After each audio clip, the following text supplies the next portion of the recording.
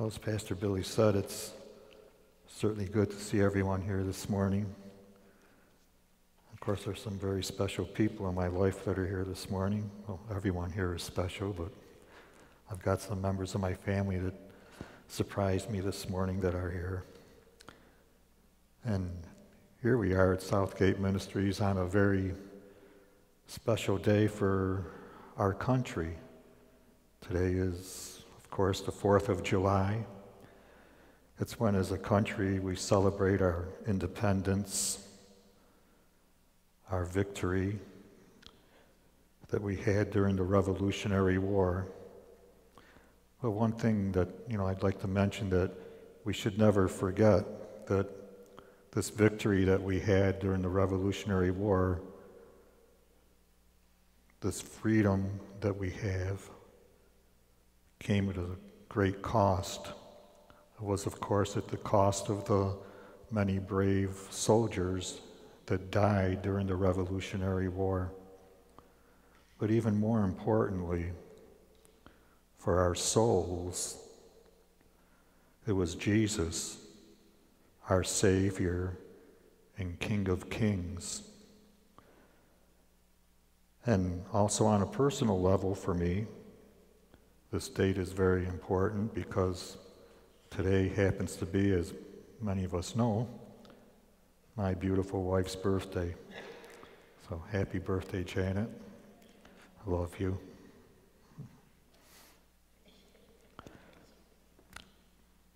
I'd like to begin by mentioning a name, Oliver Wendell Holmes. How many people here know who he is? Well, I'll tell you in case you don't know. Oliver Wendell Holmes was a Supreme Court justice at one time, from quite a while ago, from 1902 through 1932.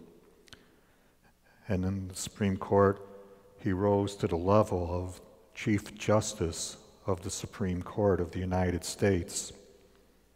It's very well known back then, very well respected, even today.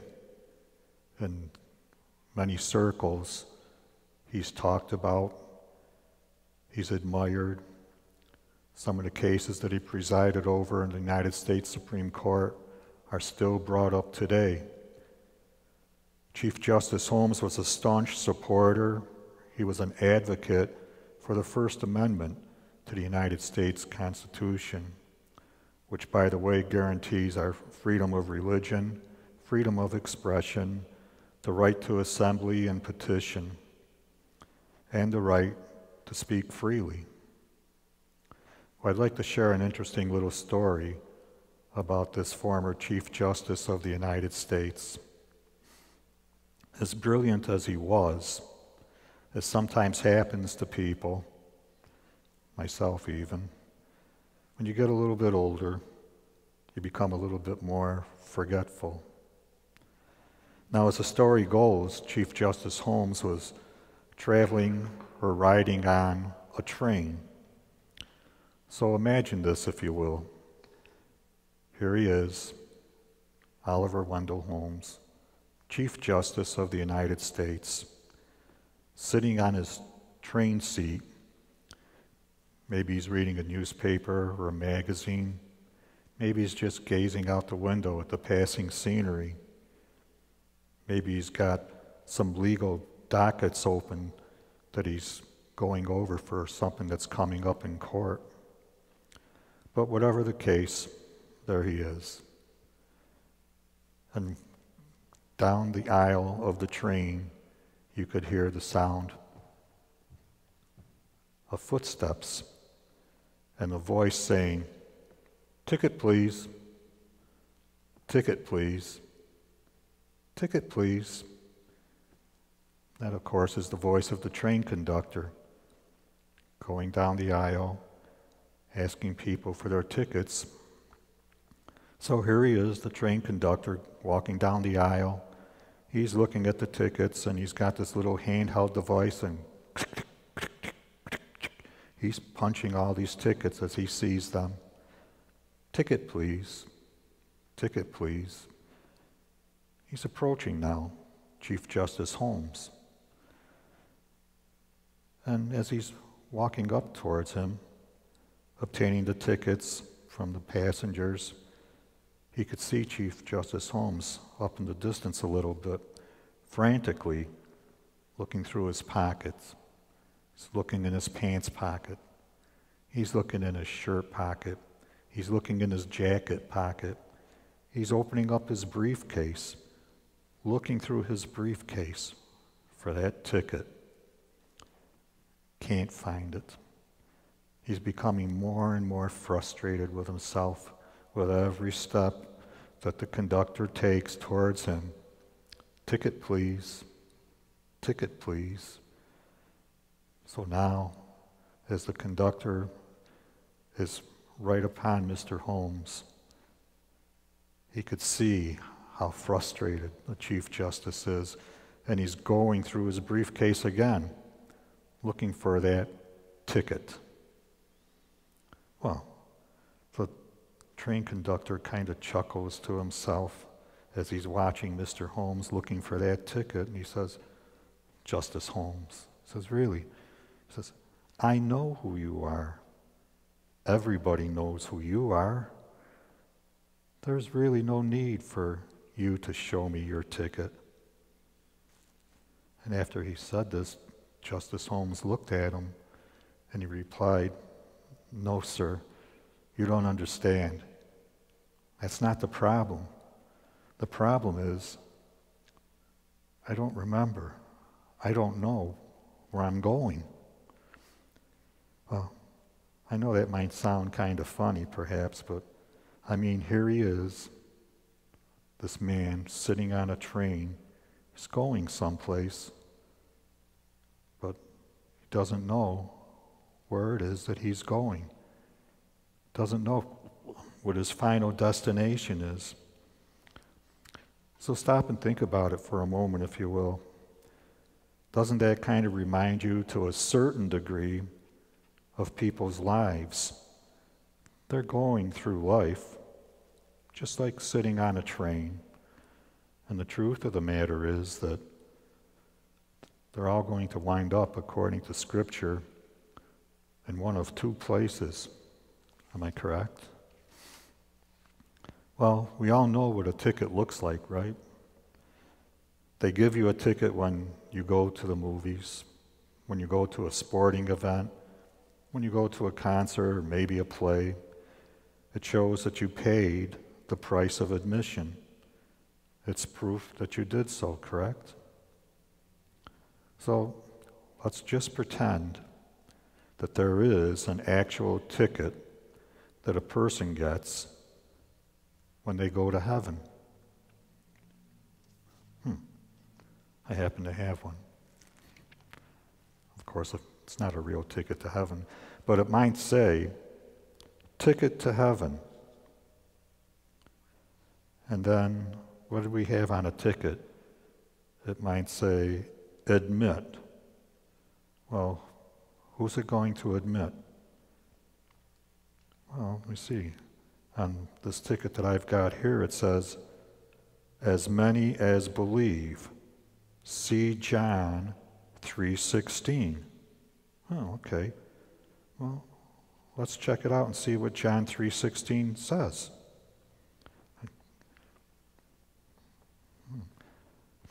I think you're familiar with this verse, Kara. It says, for God so loved the world that he gave his only begotten Son, that whosoever believes in him shall not perish, but have everlasting life, eternal life, life forever. Well, that's pretty great, isn't it? Whosoever. No one special. It's whosoever. Anybody and everybody can have this choice. Well, what else might be on this ticket? Oh, according to the ticket I've got here, it says price. Well, I guess that's a good thing to have on a ticket. How much did it cost? So what's the price for me? What would be the price for you if you were holding this ticket? Well, according to this ticket that I've got here, it says it's a free gift. It's a free pass. Read Ephesians 2, 8, and 9. All right, well, let's read that one and see what that says. Ephesians 2, 8, and 9. And in that book it says, "For by grace you have been saved through faith. And this is not on your own doing. It's a gift. It's the gift of God. It's not the result of works or anything that you do. It's not how much money you give or acts of charity that you do. It's a free gift from God, so that no one may boast that it's because I did this or I did that. It's a free gift from God." Oh, well, I see. I get it. It's a gift from God. He gave it to me. He gave it to you. Wait a minute, though. I like to get free things just as much as anybody else. But, if it's free to me, then being a logical, analytical type person, I'd have to say that it had to have cost somebody something. Oh, yes, it did. It says to see John 15:13. Well, let's see what that says. John 15:13. "Greater love has no one than this, that someone lay down his life for his friends." And of course, we know that someone that paid the price for this ticket paid a very big price. And that someone, of course, was God's only Son, Jesus. Well, that's really amazing, I think. Stop and think about it. Jesus did it all. There's nothing else to be done. There's no further price of admission. So what is it that people have to do to get this ticket, so to speak? Well, again, as we read in John 3:16, it said, "For God so loved the world that he gave his only begotten Son, so that whosoever believeth in him should not perish, but have everlasting life." Now, of course, I just mentioned John, an apostle of Jesus. Now I'd like to mention another great apostle of Jesus, and that's the Apostle Paul. Paul shares the very same thought as the Apostle John. Now in the 16th chapter of Acts, we can read how at one time Paul and Silas were actually thrown in prison for sharing this gospel message with people. And Paul himself is sharing with others, as I said, how to be saved, the true gospel message. So let's turn to it and see how Paul is sharing the same thought as that of the Apostle John that I just read, by turning to Acts 16, 25 through 31. And it goes to say in this chapter in the Bible that about midnight, Paul and Silas were praying, singing hymns to God, just as we did this morning. And the prisoners were listening to them. And suddenly there was a great earthquake. It was so great, in fact, that the verse goes on to say that the foundations of the prison were shaken, and immediately all the doors were open, and everyone's bonds were unfastened. Now when the jailer awoke and saw that the prison doors were open, guess what he did? He drew his sword, and he was about to kill himself, supposing that the prisoners had escaped. Now this would be quite customary during this time. This was a Roman soldier who was put in charge over all these prisoners. And while under his charge, if they were to escape, his penalty would have been death. So what he was doing, he was going to kill himself rather than be killed. But now Paul cries out with a loud voice, the scripture goes on to say, and he says, "Do no harm for yourself. We're all here." So the jailer called for the lights, torches to be lit, and he rushed in, and he was trembling with fear, and he fell down before Paul and Silas. And then he brought the two of them out, and he said, "Sirs, what must I do to be saved?" And this is what they told him. Much what John said in John chapter 3, verse 16. Believe in the Lord Jesus, and you will. It's not that maybe. He said, you will be saved. You and your household. So what do we see from these two verses? It is through our belief in Jesus that we are saved.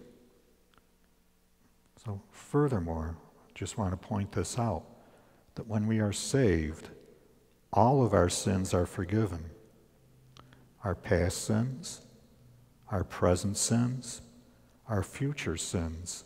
When we put our hope and our trust in Jesus and ask for his forgiveness and accept him into our heart as our Savior, it's a done deal.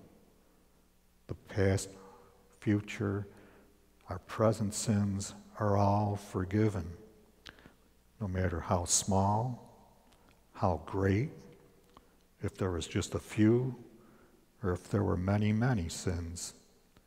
Jesus takes them all away. He forgave our sins. So let's look at John 3:16 again. It says that whosoever believes in him, and in Acts chapter 16 at the very end, it says, believe in the Lord Jesus. Both of these verses pointing to the same thing. Belief in Jesus saves us. Now, what is it that both of these verses point to or confirm or give support to?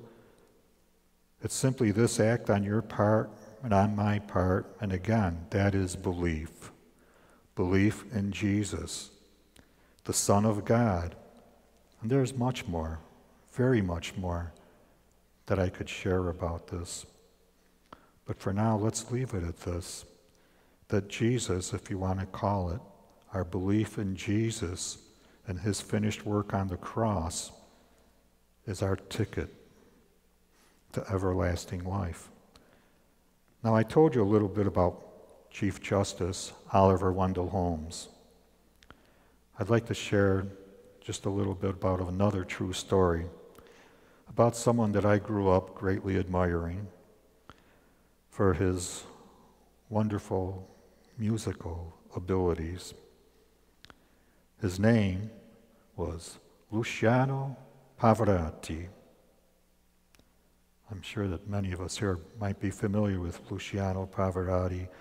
He's, of course, acclaimed as one of, if not the greatest tenor voice of all times. He recorded, he performed many moving arias and operas. My own personal favorite song that he sang from one of these operas was called Nessun Dorme, which means in Italian, nobody sleeps. He also performed this same song at the 2006 Winter Olympics in Turin, Italy. I think it was a particularly fitting song to perform at the Olympics because at the end of the song, it rises into a crescendo. That final word in that song is sung not once, not twice, it's sung 3 times. And each time it's sung more powerfully, with greater meaning and feeling. And that song, of course, it's sung in Italian, and the Italian word for that last word that he speaks in that song is vincerò. Vincerò, which means in Italian, is simply this: victory. What he's saying in this aria is that he won. He has victory. He was victorious. He was a conqueror. Vincerò. But at least in the story that was portrayed by the song, he has victory. Sadly, tragically, Luciano Pavarotti passed away the following year from pancreatic cancer. You might be wondering, why am I mentioning this today? Well, I think you might get a better understanding of it as I go on a little further. Here he was, Luciano Pavarotti.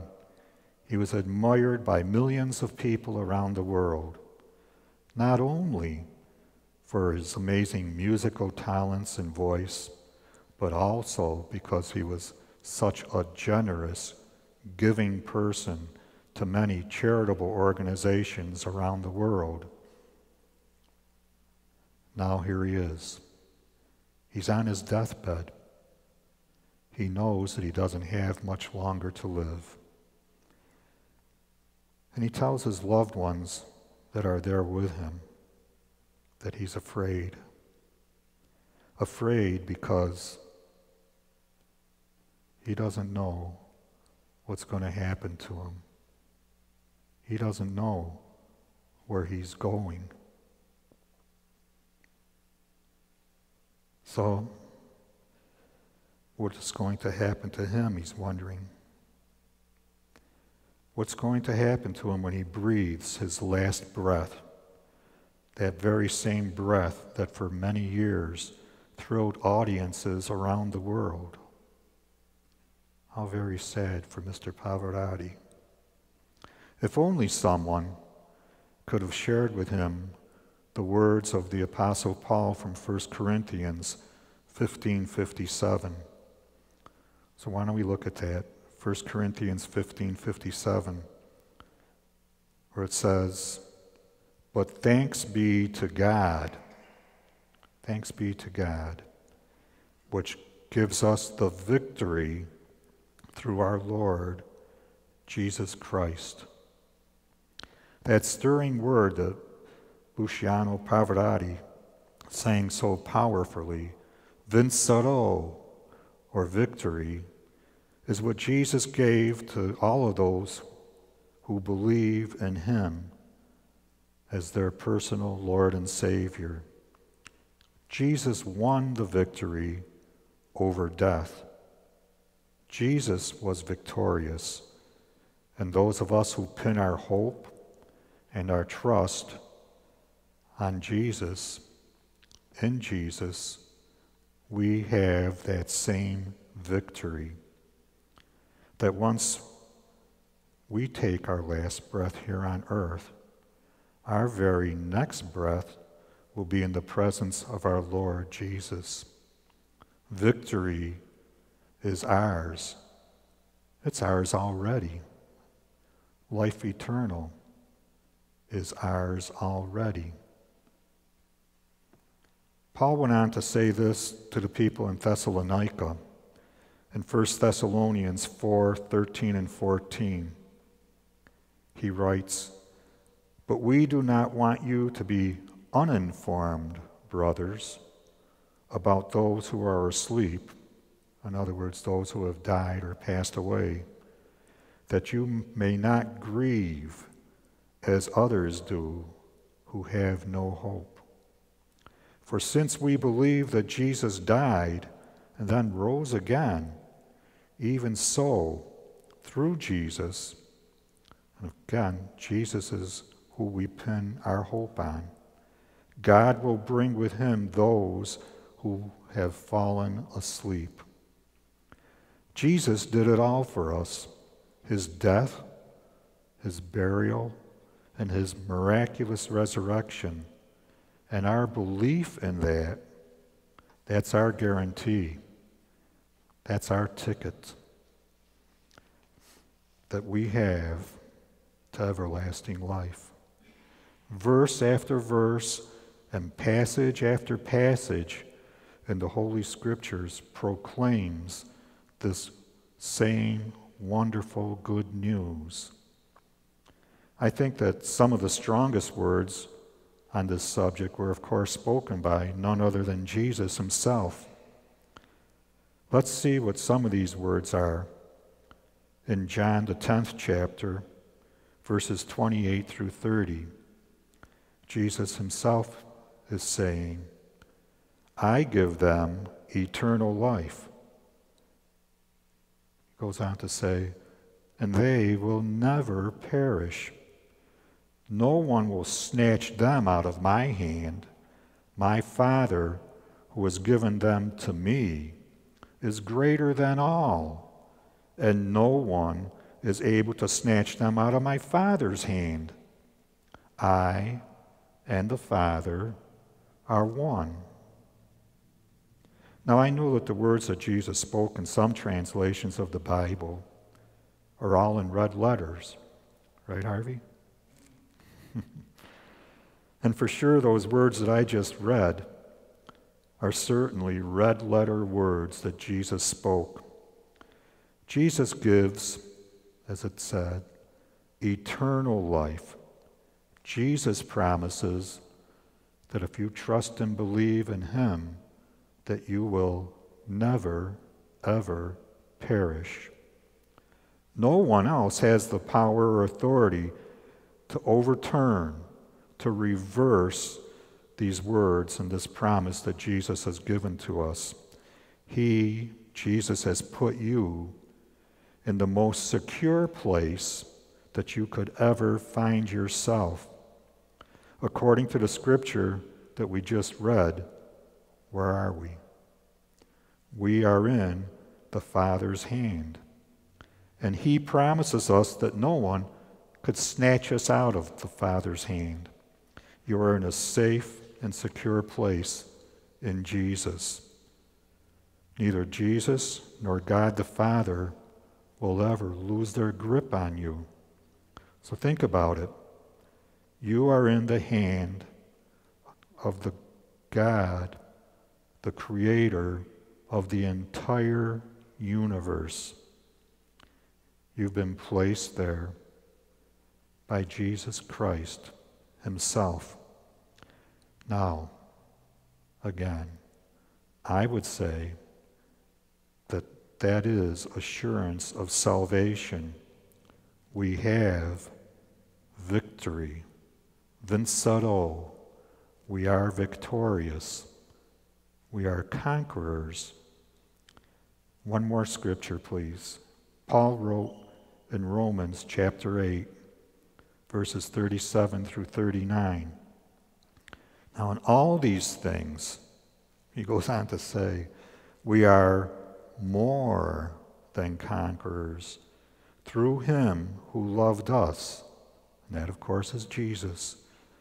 For I am sure, in other words, I'm telling you people, I'm very, very, very confident that neither death, nor life, nor angels, nor rulers, nor things present, nor things to come, nor powers, nor height, nor depth, nothing else in all of creation will ever be able to separate us from the love of God in Christ Jesus our Lord.